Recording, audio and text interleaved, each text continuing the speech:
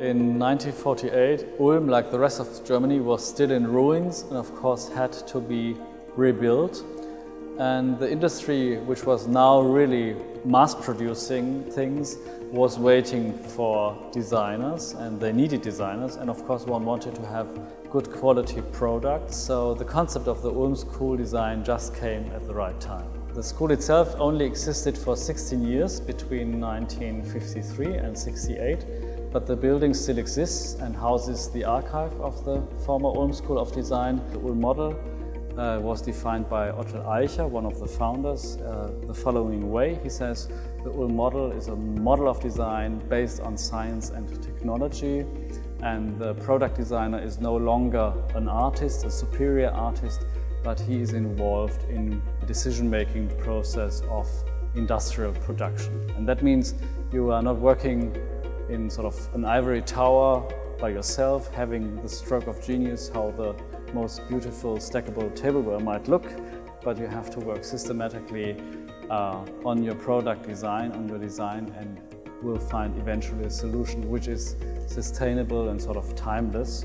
Here we see the compact appliance SK4, a combination of an LP player plus radio, and everything is new about the design, because up to then appliances like this rather looked like furniture, because people didn't like to have technical products in the living room, so they tried to hide them in chests of drawers or similar furniture.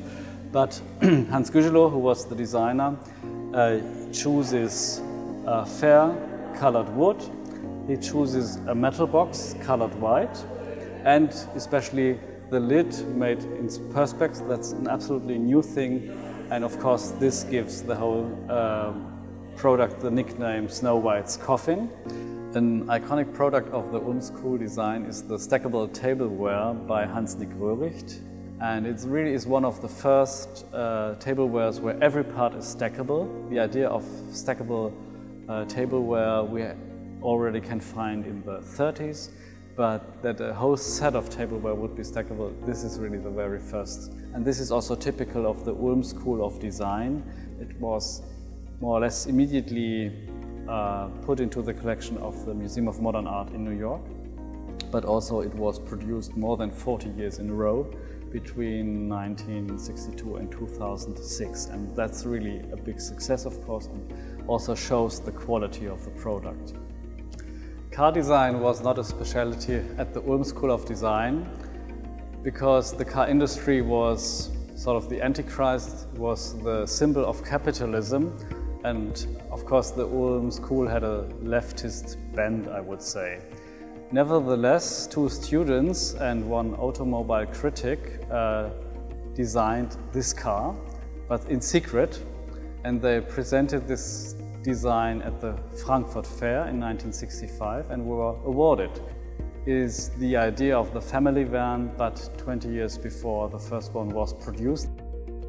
Here we see the Ulm Stool. The Ulm Stool was designed for the new building of the Hochschule für Gestaltung, the Ulm School of Design. It was designed by Max Bill, Paul Hildinger and Hans Gügelow. And Paul Hildinger, he actually was not a designer, but the master of the wood workshop.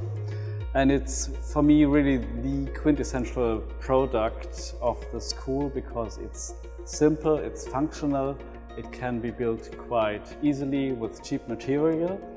Because in the beginning, in the first years, the school was really poor. They just had the money to build the school, but no money to buy furniture, so they had to design it themselves. And you must imagine that they really carried around the stool around the building, from the students' hall to the lecture room to the workshop. Some stools here in the exhibition. So first you see here the dovetail joining, which at that time was still cheap to do because time was not as costly as today. Over here you see how they designed this bottom part with a slight indentation here. And of course, this is the way I could hold it and maybe even carry some books around the school building. And here we have even an image of Max Bill, one of the founders of the school, using it as a lectern during his lecture. The most important contribution of the Ulm School of Design is that they worked on the profile of the designer as a profession. Up to then, a designer could be an architect or a painter or a sculptor, but there was no school where you could go to become an industrial designer. Nowhere in the world, and even at the Bauhaus we still have artists working mainly as product designers.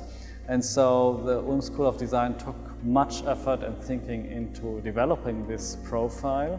And in the end, eventually, the ideas of Ulm, especially this idea about the designer as a profession, became a model for many schools worldwide. There are 2 schools in Brazil based on the Ulm Hochschule für Gestaltung, and of course in Germany there are many schools who took the whole concept or part of the concept as a model for their own schools.